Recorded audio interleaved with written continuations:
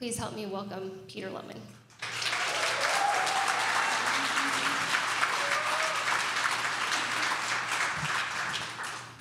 Thank you, Bryn.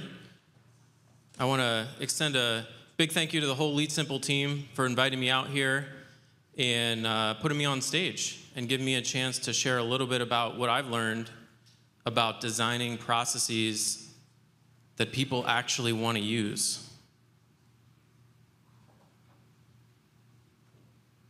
Okay, so it's been really exciting to see everyone file in, and what I was really thinking about as everyone was filing in the room here is these are my people. You guys love LeadSimple enough to fly here and come to a user conference. And you guys are my people. I love it. I'm a LeadSimple power user, enthusiast. I live and breathe the product, and it's helped me transform my business, quite frankly. There's a lot of extremely positive things that have come about in my life because of using LeadSimple. And not just in my business, but the personal connections I've made with the people who work there and with the people who use the product. Some of you are familiar that I do a lot of work with Wolfgang Krosky. I would have never met him if it wasn't for LeadSimple. So you're part of a really special group here of users and enthusiasts and people who are passionate about the industry. Okay, a little bit about me before we get into the heart of it. I own a property management company called RL Property Management in Columbus, Ohio. I started it 10 years ago from zero with a partner. My background prior to that was as a control systems engineer. So I have a degree in electrical engineering, and I worked as a control systems engineer for about 5 years while my partner and I started buying single-family rentals in the Columbus, Ohio area. And in 2013, I quit my engineering job and started RL Property Management with 0 clients and 0 units other than the 5 single-family homes that we owned and self-managed. So it's been 10 years now. We've grown to about 650 units under management. We've got a team of about 25 people, including in-house maintenance and global talent, all the good stuff. And I live in a suburb of Columbus with a beautiful wife, 2 amazing daughters, and 1 large standard poodle. Okay, why should you listen to me, right? I mean, we all love LeadSimple. That's not enough to get up, stand up on stage, and tell you about how to design processes. Well, let me give you a couple reasons. I talked about my background in engineering. One of the things I did as an engineer was design engine control systems for massive natural gas compressor stations, where a mistake doesn't mean that someone doesn't get their lease renewal on time, but could literally put life and limb at risk. This is an example. This is a photo of the type of compressor station that I was designing control systems for. I was also an early user of Process Street. Our company was running processes daily within Process Street starting in June of 2014. This is long before LeadSimple had a process product. So I've been thinking about and using and tuning processes for close to a decade now within the industry. We've had a lot of time to think about what makes a good property management process. We converted from Process Street to LeadSimple over a year ago, and in that time we've run over 1,000 processes through LeadSimple process. I had to go into my account and dig that up to make sure that was right. We run the full LeadSimple suite, including CRM, process, and inbox. And we've got over 15 daily active users, basically my team, inside LeadSimple. And the final thing I'll throw out as to why it might be worthwhile to pay attention for the next 40 minutes or so, is that I'm able to take a month-long vacation every year with no contact because of the processes that are built and running within my business. So every June, it's actually about 5 weeks, I step away from the company for a month with no emails, no phone calls. I basically tell my team, unless this person or this person quits, don't call me.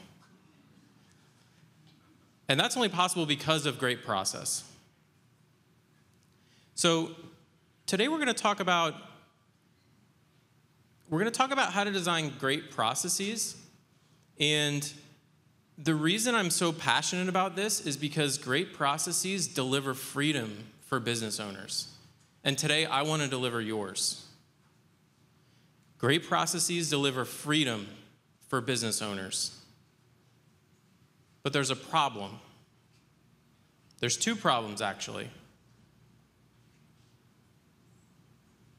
And I'm going to be a little aggressive here for a minute. I don't want you to take this the wrong way, but I've talked to a lot of you. I've consulted with some of you.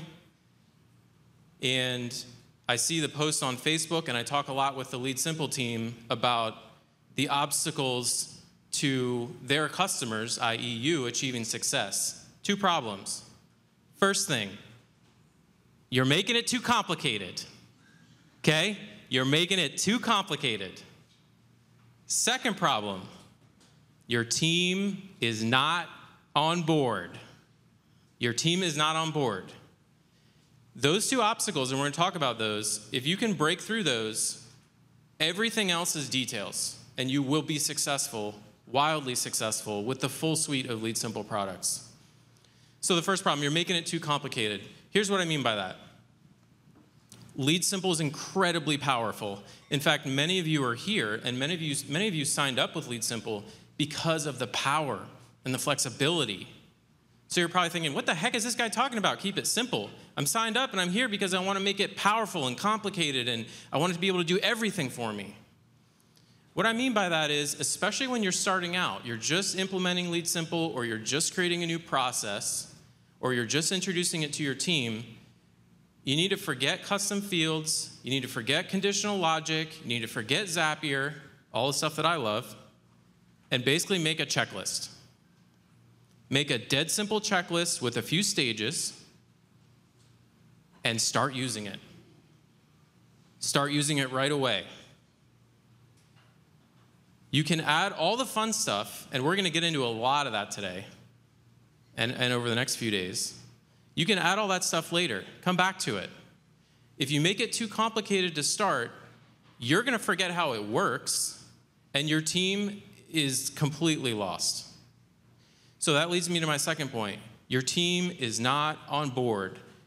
There's a lot of examples where a business owner, a CEO, a head of operations goes to a conference, sits through a sales demo, gets super excited about LeadSimple, and then just hands it off to the next person down the line, their number two, and says, this thing's amazing, go make it work. And maybe some of you have been on the receiving end of that. That is not how you set your team up for success. So, you got to get them on board. You got to get them on board. And you know what this is? It's sales. Who was here for the Rent Scale conference yesterday? Raise your hand. Yeah, a lot of people.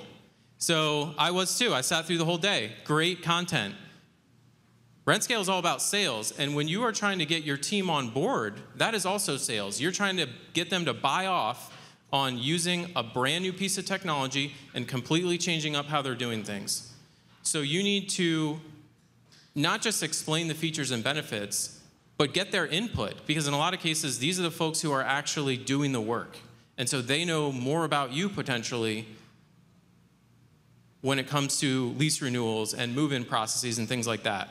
So before you're going to achieve freedom, you need to keep it simple and you need to get your team on board. Do not overlook the importance of those two things. All right, let's move forward here. All right, so the heart of the talk here is going to be 4 sections. We're going to talk about mindsets. We're going to talk about process fundamentals, kind of like the 101 stuff. Then we're going to get into a few nitty-gritty details that I think are really important, and then we'll wrap up. Okay, mindsets. So success with process is not just getting the right zap. It's not just getting your team on board. It's not getting the exact move-in process from someone who you know is successful. It starts with a mindset shift. If you go into this with your mind clear and your mind right, you're going to have great success. And if you don't think about processes in the right way, it's going to constantly feel like you're pushing a rock uphill. So the first thing I want you to do is reset your expectations. A lot of folks come in to LeadSimple with sort of predefined notions and ideas of how it should work or how processes should run, and I want you to be open-minded. If you have a rigid or a fixed mindset around process, you're going to have trouble. So you need to be open to doing things differently. Next thing is realistic expectations. This is a big one for your team, and this is a big one for you. You're not going to be able to completely revamp your processes and change technologies all at the same time. Process changes are very deep. When you're running a property management company, there's a great book called The 4 Disciplines of Execution. And the book, if you haven't read it, I highly recommend it. It's fairly academic, but I'm going to give you the kind of 3-sentence takeaway, which is when you're trying to make a change within an organization, such as rolling out LeadSimple Process or LeadSimple Inbox, there's 2 major types of changes within an organization or a small business. One of them is called a stroke of the pen change. This is when you decide to hire somebody, or you decide to switch payroll providers, or you decide to update your lease, right? These are things that are very easy to do. They're simple. You can just kind of say, go, and your team will do it, or the vendor will do it, and it's done. You don't need to get buy-in from anybody. You don't need to get, you don't need a behavioral change. The second type of change is called a breakthrough. And that's what process is. That's what building and implementing great processes is a breakthrough change. And this is a type of change where you need people's buy-in. You need them on board with you. It's much, much harder. And some of you have probably tried to make breakthrough changes within your organization and had it fail. So an example of these might be, we're going to answer every phone by the second ring, every phone call by the second ring. Or, we're gonna start to become much more tenant-friendly here. We want to treat tenants with respect and show them how much we love them. That's not a stroke of the pen change. You can't just wave your hand and make it happen. This requires your whole team to be involved and have a major shift. And so that's why I say you need to have realistic expectations. This isn't something you're just going to snap your fingers and see immediate results. Okay, so we're on mindsets here. Build fast and deploy. I touched on this. When you decide to make a change to a process or start a new process or start with LeadSimple, I highly encourage you to capture that momentum, that feeling and energy that you have, that positivity that you have. It doesn't last forever, and it's also very infectious. And so if you can take advantage of that and drive through the hard part, which is the actual building of the process, if you can push through that and get it live as fast as possible, you're much more likely to have success. I see a lot of people get stuck in the building the process portion, and this gets back to keeping it simple. Push through and get it live. Just start using it, please. And what's nice about LeadSimple is if you're migrating from Process Street, or even if you're migrating from an old, different process within LeadSimple, you can still use that. And I encourage you to run through your existing open processes with that old process or old software. The ones that are already in process, keep them going and just finish them out with the old software. But for all the new ones, use your new process you just built yesterday. Don't let this drag out.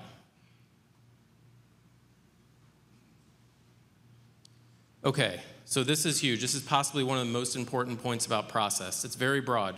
I want you to build for the common case. Don't build for exceptions. Don't try and capture every single edge case within your core process. I know it's possible.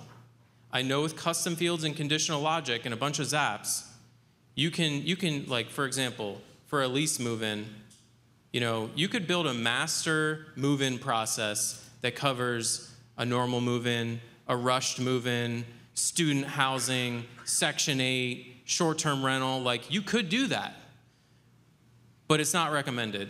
Instead, you need to think carefully about your policies and maybe even start to take a hard line on some of those policies and say, you know what, this is how we're doing things, and I'm not going to build for every single exception and edge case because that's going to make the process too complicated and too difficult and confusing to maintain, because you want your team to be able to maintain these processes. You want them to be able to make changes or log into the software and intuitively understand what's supposed to be happening there.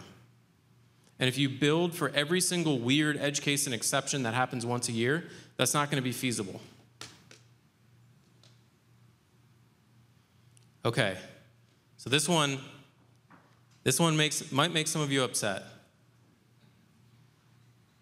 I want you to contort your business to the tool. Contort your business to the tool. And this is beyond LeadSimple.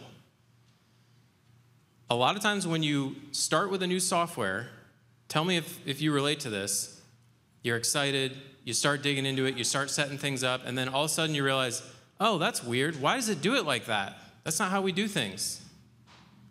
And so you kind of get this, you start to doubt a little bit, and you start to be a little concerned.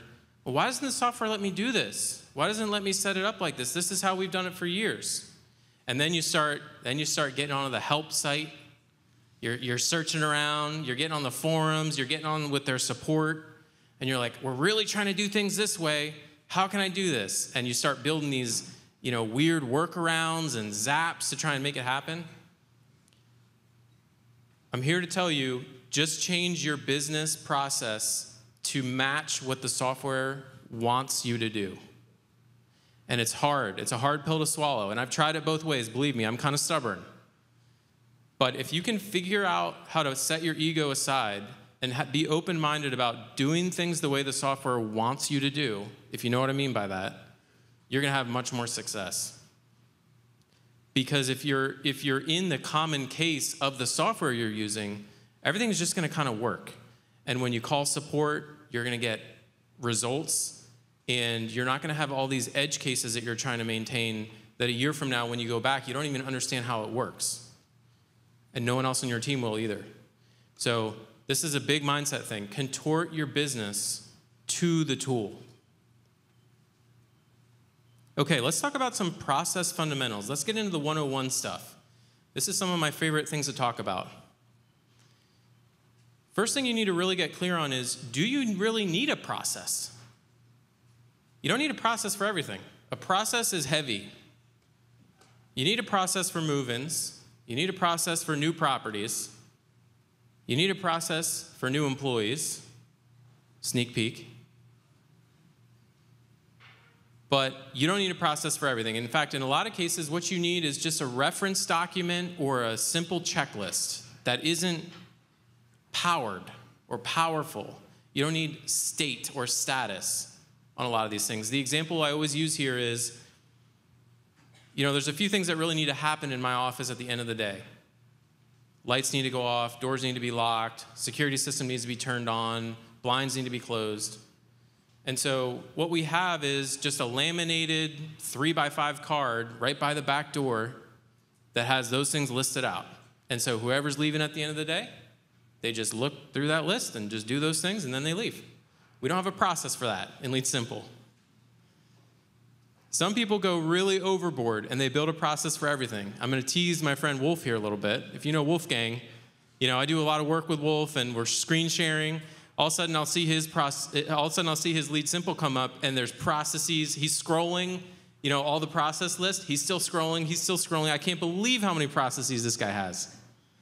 It's unreal. If you log into our LeadSimple account right now, there's like 7. It's really simple. Now, Wolf's a genius, so I'm sure he's got that figured out. But for us mere mortals, I really encourage you to limit the number of processes that you have.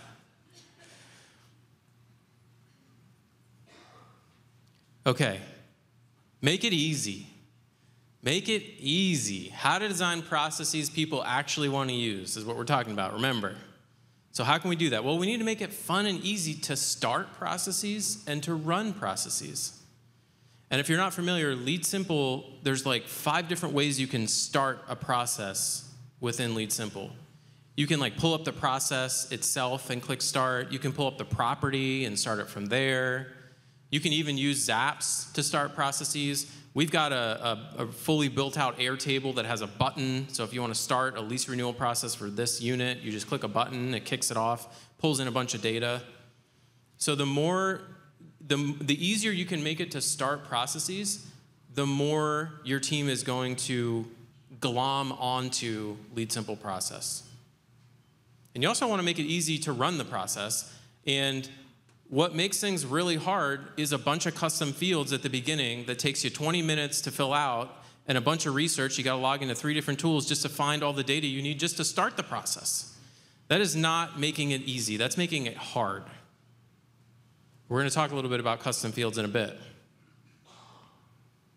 All right, I want you to put how to do it where you do it. Put how to do it where you do it. I heard this line a year ago, and it just instantly stuck in my brain. It's so good. What does this mean? Well, LeadSimple makes it really easy. How many of you are familiar with that little show instructions button in LeadSimple? So I don't know if you know this, but you can put, of course, you can put text in there. You can put images. You can also embed videos, Loom videos. You can have links, of course. So what this means is, when you build a process out, I want you to put the instructions of how to do every task right in the task instructions, every single one. What I don't want you to do is have a separate document somewhere with here's how to do our lease renewal process. I'm a big Notion guy, but if you log into my Notion, you will not see instructions on how to do our processes because your instructions should be within the process itself. That's what I mean by put how to do it, where to do it, where you do it. The example I gave earlier of the back door, if you're closing up at the end of the day, that's another one. The instructions on how to lock up at the end of the day are not buried in a binder somewhere. They're laminated and taped to the back door. You can't miss it. Put how to do it, where you do it. Just enough. I want you to build just enough process. Do not over-engineer and try and boil the ocean with process. The bare minimum you need is what should be in your processes. This gets back to building for the common case, but it goes further than that. You should have as few steps as possible, and you should have as few stages as possible. And again, we all get excited, right? If you're here, you are a power user, you are an enthusiast, and you're very familiar with the software. But not everyone is. Not everyone is. And so the simpler you can make things, the more condensed and compact, eliminating steps, eliminating stages, that's your ticket to success. If you really, really, really need something, add it, of course. But the bar should be high, higher than I think most of you think it is right now, for adding a step or adding a stage. Just enough process.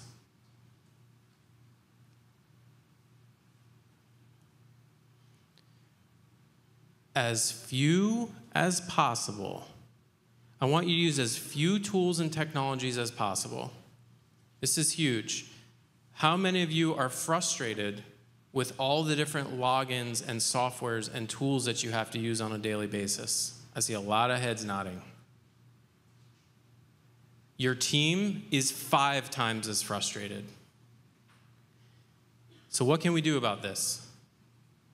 Well, what we've done is we've raised the bar for what I will allow to enter into our ecosystem of property management.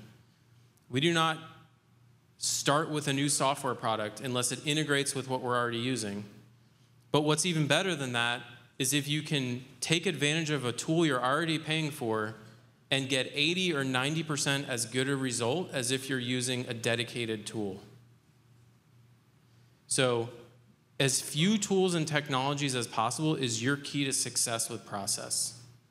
So if there's a piece of software in your existing software stack and there's overlap with another tool or process or piece of tech, just use the one that's part of what you're already doing. Your team will thank you. You will thank future you or past you.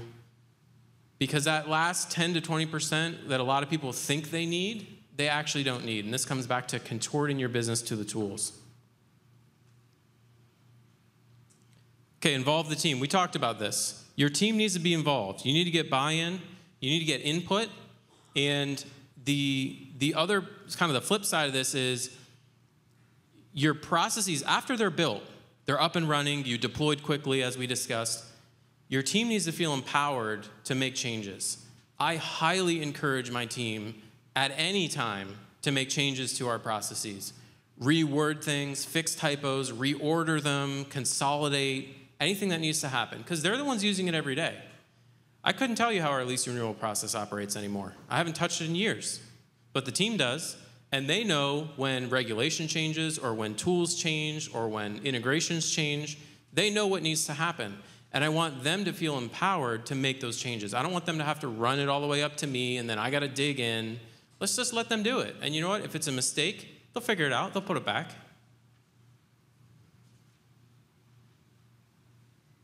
Okay, we're on the last process fundamental, culture of task completion. Culture of task completion. You, for those of you who are the owners and CEOs in here, it starts from the top. You need to create and foster a culture of task completion within your organization. What does that mean? What that means is, at the end of every day, if you log into LeadSimple and you pull up that view that says all tasks, there really shouldn't be anything that's overdue in there. So I'm wondering how many of you, if you were to do that on a break here, you pull up LeadSimple, you look at all tasks, how many are there that are overdue there? 5 or 6? Okay, that's fine. Maybe someone was sick today. But if you've got dozens and dozens and dozens and you're scrolling and scrolling and scrolling, that's a problem. Now, what I think a lot of people want to do, or what they think I mean by that is, oh, I need to get on my team. My team isn't keeping up. They're not using the tool. Maybe. But what's more often the case is that the process itself isn't set up right. What I mean by that is the due date, or the length of time before this task starts, and this one is a 2-day delay from this one, or the due date that's assigned to the various tasks. Usually there's a problem with that logic somewhere. And if you get with your team and you say, hey, I noticed that you have like 25 past due tasks. Totally get it. What I'm trying to understand is why. And they'll probably be like, oh yeah, because like when we start the lease renewal, it like all this stuff shows is overdue, but I can't even do that yet. Yep. And so you say, okay, and then you dig into it together and you figure out how to set up the logic and the due dates so that that's not happening anymore. So that's usually the primary thing. Now, there may be a little bit of your team just kind of isn't getting their stuff done. There may be some of that. And it doesn't take much from the owner of the business to just say, hey, I'm seeing some overdue tasks here. Do you think you can get those done by the end of the day? Just takes a little bit. One thing you can do is you can add it to like if you have one-on-ones and you have metrics or KPIs for your team, you can add like number of overdue tasks as a metric that you look at during a one-on-one. You have a lot of power as the owner, and you can use that to foster a culture of task completion.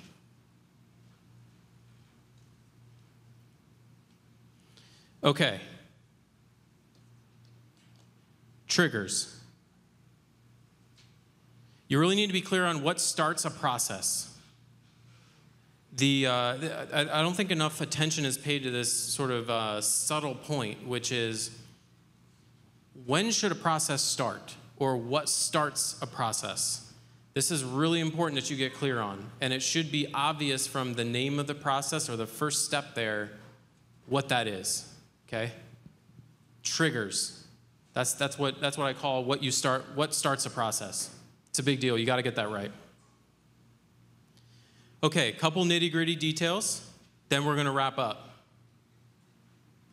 Standardize. So this is a nitty-gritty detail, but in your processes, I want you to standardize punctuation, capitalization, and verb tense.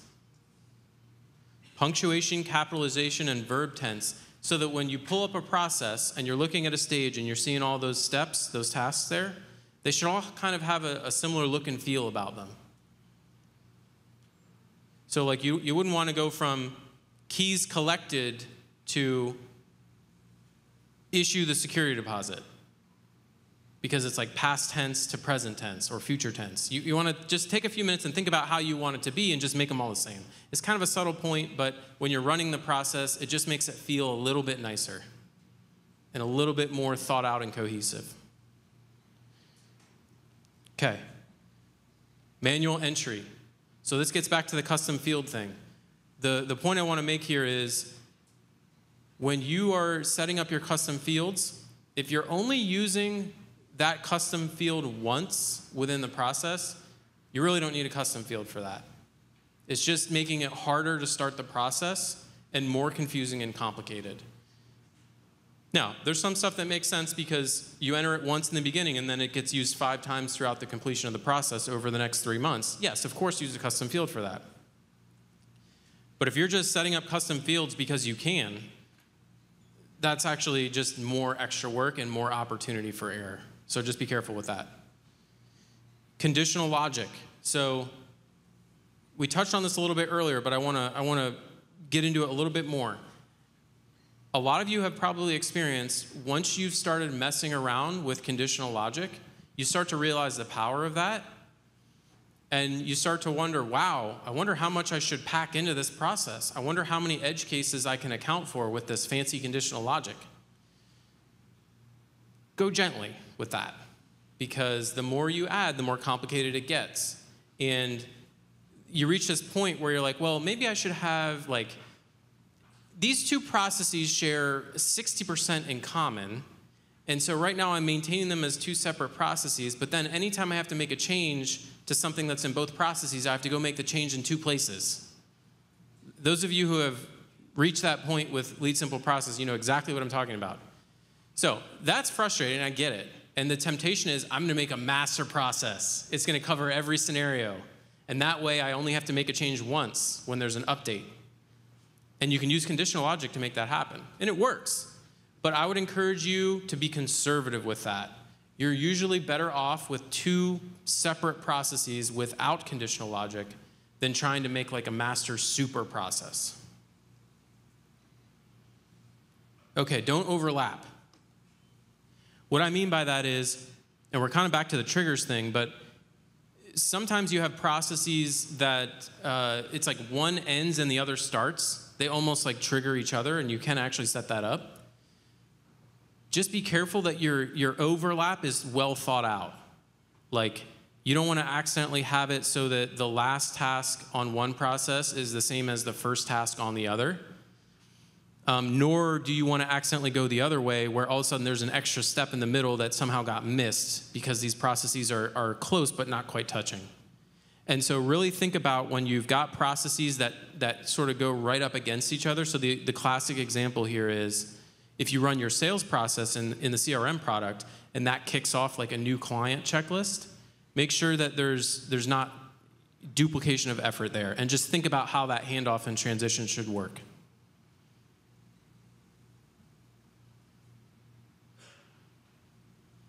All right, last section here, wrapping up.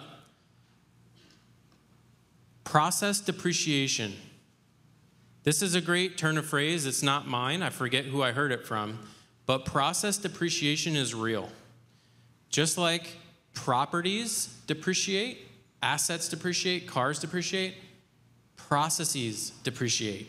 They become less valuable, less accurate, less relevant over time. And you have to invest in them, just like you have to continually reinvest and maintain a piece of rental property. You can't, this is not a build it and forget it situation. Some things in life are. This isn't one of them. So when you're done building a process, you're not actually done, but that's not a bad thing. It just means you need to come back to it once in a while.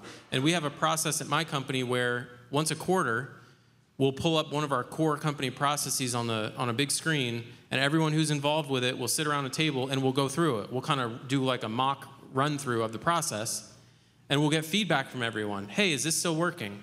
Is this the right order? Well, no, actually we don't do that anymore. Okay, great, let's delete it. That doesn't make any sense anymore because now our property management software does that part. Okay, great, we'll move it over here, right? That's actually kind of fun, right? If you're here, you probably get a kick out of that stuff. So get with your team, go through this, and reinvest in your processes, keep them relevant, keep them useful. just be aware that this depreciation of process, even if you change nothing at your company, the environment is changing. The other softwares are changing. Your clients' expectations are changing. Your tenants are changing. So you need to come back and revisit these things. Eliminate and reorder at every opportunity. This is part of the depreciation maintenance schedule, right? It's like changing the tires on your process. Is just thinking about how to reorder things, thinking about how to eliminate things. If you can eliminate steps from your process, that's amazing. Every step you eliminate from a process, especially if it's a commonly run process like lease renewals, you're saving minutes, hours, days over time.